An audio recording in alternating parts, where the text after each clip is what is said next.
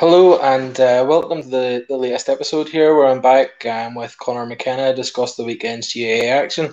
We had All Ireland hurling semi-finals. Um, we had Joe McDonagh Cup and the Lory Meagher Cup final. So we'll start off obviously with a game that I didn't actually get to see a lot of, but that many people tell me was the game of the weekend was the Kilkenny and Waterford one. So did you catch the game yourself, Connor, and what did you make of it?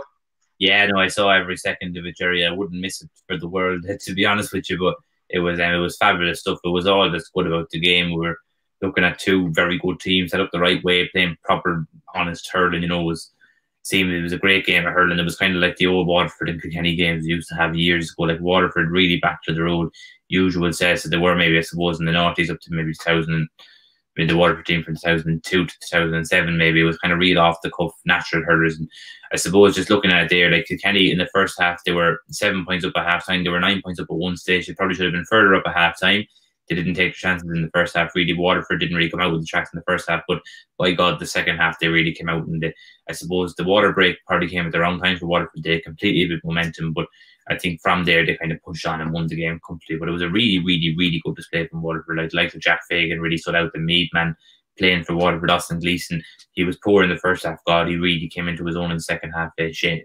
Stephen Bennett had a great game for Waterford as well. The man of the match, I always get those. I've mixed up him and his brother. But I think if you look at it, it was really a coming of age performance for this Waterford team. They've beaten Cork, now beaten Clare, and now they've beaten Kilkenny. So they're going into their first All-Ireland final since 2017 now in 2 weeks' time. And I just think that Liam Cahill has come in. He's done a super job. But I'm just going to touch Gerry very briefly. Very, very disappointing for Kilkenny. And we could be seeing the end of a great team here, potentially, that kind of way.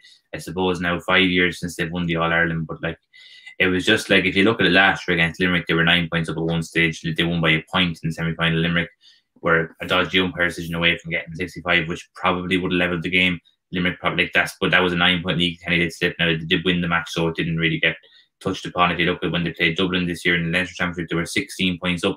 Dublin got back to level with 22 minutes left or so. Again, Kilkenny went on, won the match, didn't really get touched upon, but they were 9 points up here and they let the league slip. So there's kind of becoming a not so nice common trend for Kilkenny. But if you look at that team, Richie Hogan and TJ Reid, like Richie Hogan, I think is 33 going 34. TJ Reid is 33 now. He's not showing any signs of getting any worse, but Colin Fenley is 31. Like a lot of those key Kilkenny players, Gerry, are the wrong side of 30. And like, I don't know if a few of those lads retire, like, have they as many lads coming through as they should have really to be as strong a team as other years. So like Brian Cody, what a job he's done, what an inspirational character like for the GAA general. But I wonder this might be as good a time as any to call it a day.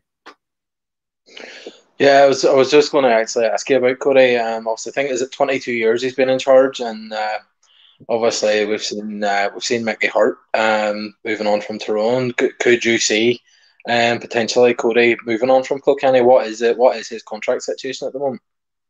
I don't know, Gerry. It's very hard to get information down out with Kilkenny. They don't really let any of that stuff really leak out, but he seems to be ratified every year around November for another year, and he has absolutely mad energy to go and manage Kilkenny. And one thing I will say, Gerry, though, I don't think that he's holding them back at all. I actually think he's getting the very, very most out of this team. I don't think this Kilkenny team is fantastic.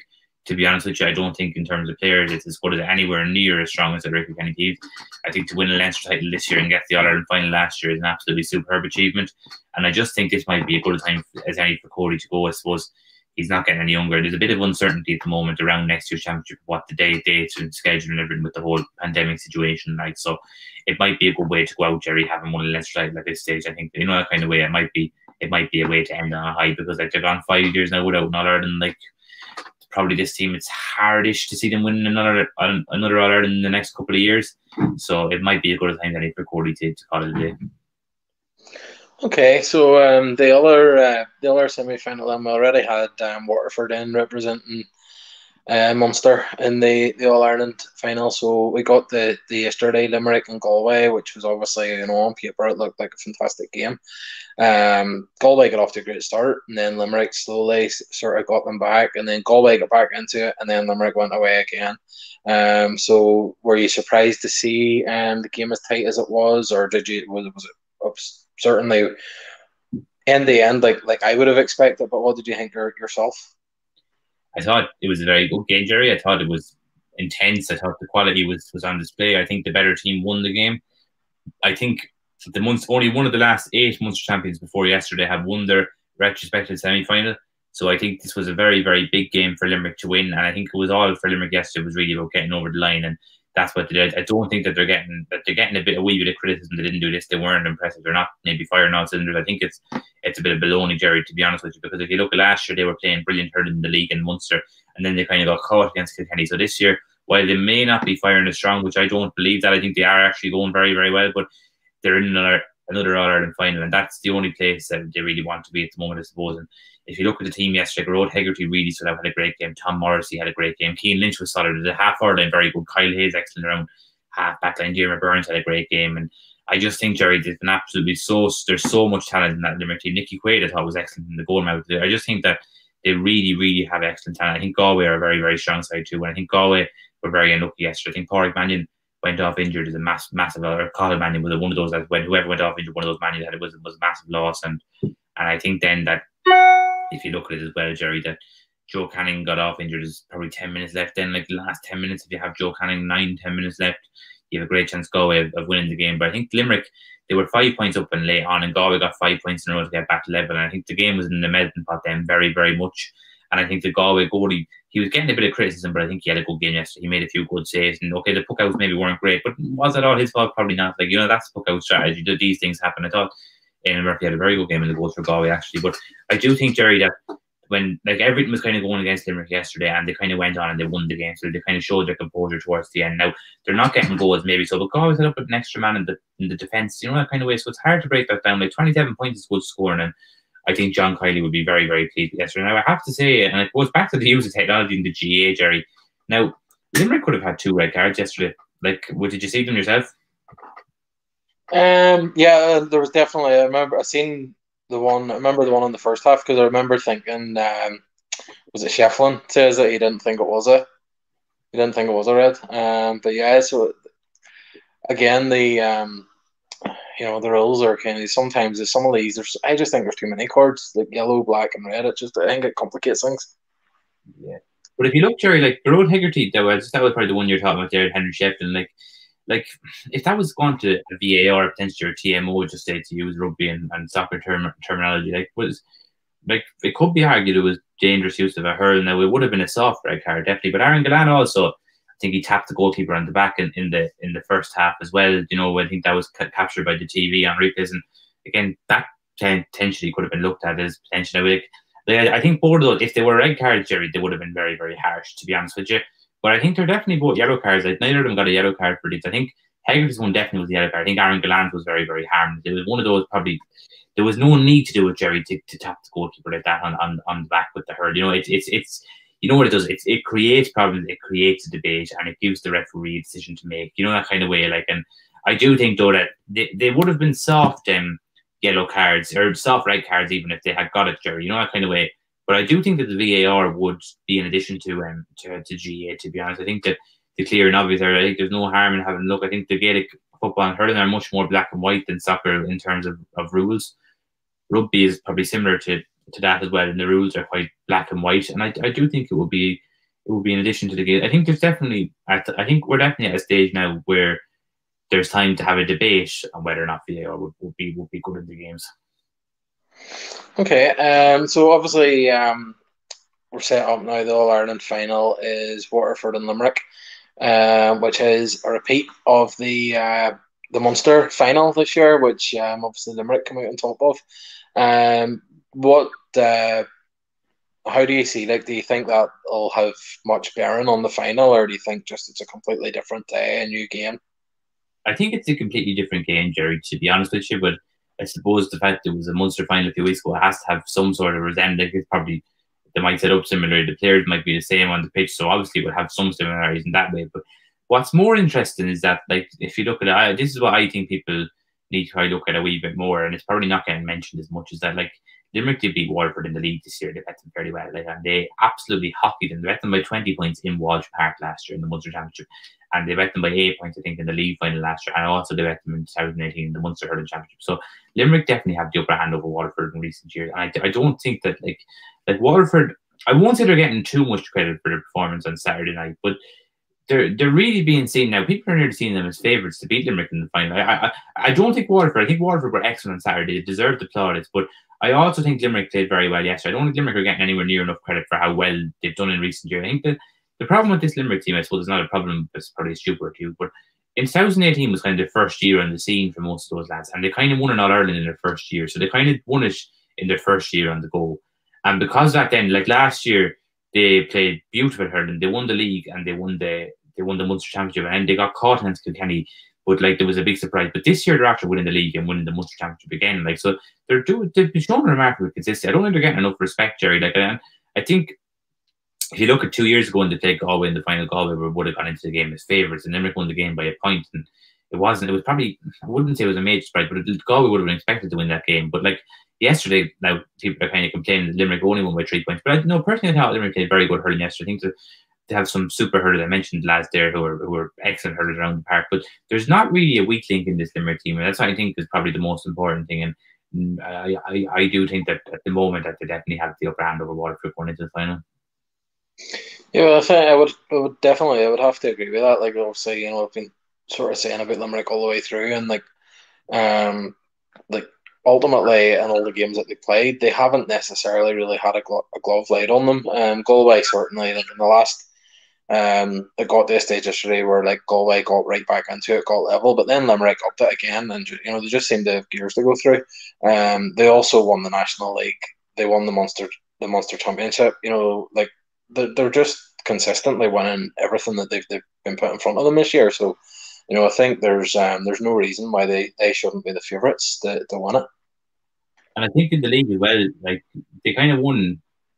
I think they won every game in their group in the league this year. Like so, they kind of didn't really win the league by fluke. They kind of won it on merit. And I just think they're in a really really good place at the moment. And going into the last round of going into the All Ireland final, Jerry. To be honest, and I just do think that like kind of, as I said, the first year kind of they came and they won it. But Waterford, the core of this Waterford team, I suppose, is one very, very good All Ireland with a minor team, which came then to win the under 21, the same group of lads won the under 21. I think it was 2013 and 2016 in those years. And Liam Cahill is an excellent coach. And I think that there's a pity, Jerry, this is probably really where we're missing the fans, isn't it? Because there would have been a real buzz around Croke Park, especially after the Waterford win on Sunday evening. And like, to be honest, or Saturday evening, but like, Limerick bring a massive support too, like so. This really would be a final ticket for the neutral. I don't think these sides have ever met in a final. I think it's the first All Munster final since 1997, and it's the second time only since 1997 this will be that a team other than Galway or Kilkenny, or two teams that Galway and Kilkenny haven't been involved in the final. I think Clare and Cork in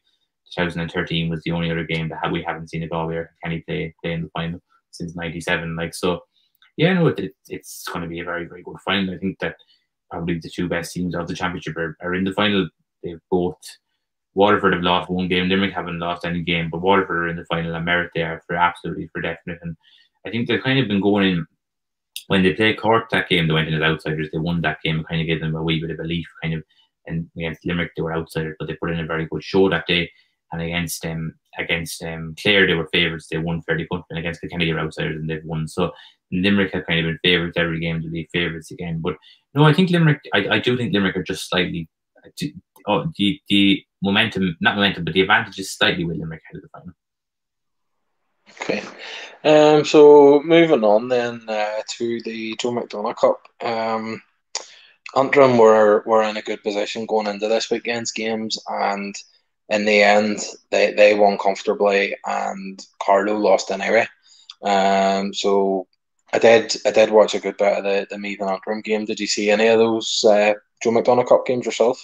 I was watching a small bit of the Antrim and Meath game, and Antrim, it was a very, very good performance from Darren Thiesen's side. It was kind of, barring a miracle they were going to be in the final anyway, but they used it as just to be mathematically sure and to have a good preparation ahead of the final. And yeah, they're in a very, very good place. And just touching the other game, the Westmeath bet Carlos, well, there's no story from the game, but apart from, I want to just say Owen Price and Brendan Murtagh retired from Westmeath. Heard after the match, they're two Westmeath best ever heard. I'd almost say two very long servants, and just want to wish both of those lads, I suppose. Well, Murtagh had retired in 2017, but he came back for one kind of last hurrah this year with the shortened season ahead of the Joe McDonagh Cup. But Owen Price is another very underrated hurler and amongst the best Westmeath ever produced. So they'll be a big loss. And I suppose one more thing is that Colin Bonner stepped down as manager Carlo after the game, and he did an excellent job with Carlo as well. So that's probably the only thing you can take from that game. I suppose Westmeath won the match, but it was a dead rubber match really for Westmeath. And Carlo, I thought it might have been a big match for Carlo. If they had beaten Kerry as well, draw with Kerry, they would have probably had to win this match to get to the final maybe. So it might add a wee bit of added significance, but no,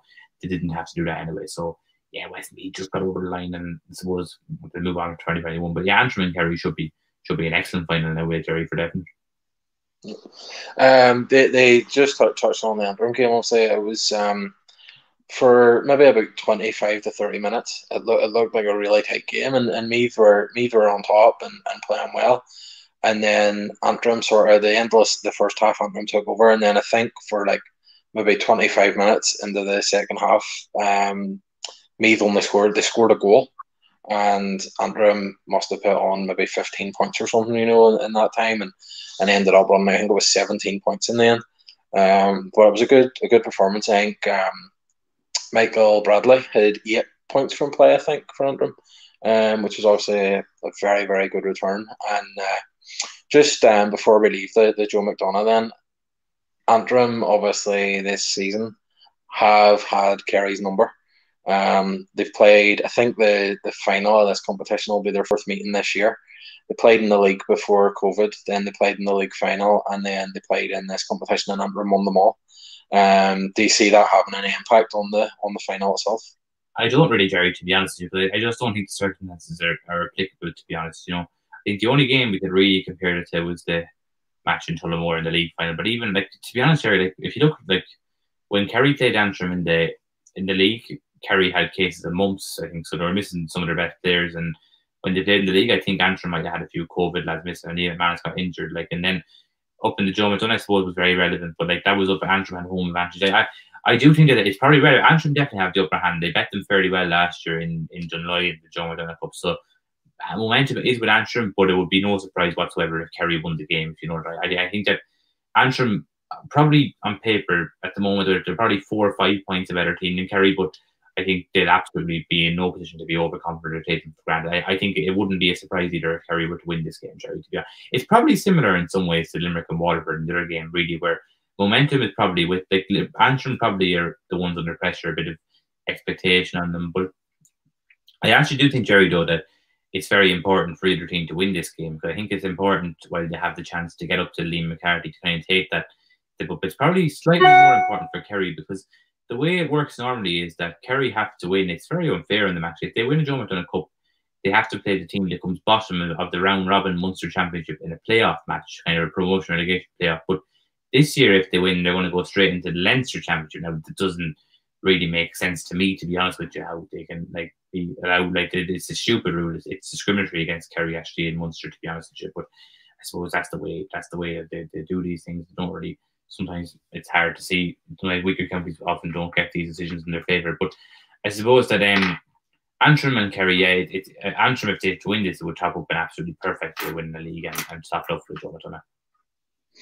Tell me, see, obviously the winners of this gets promoted, and it basically goes into the Leinster Championship next year.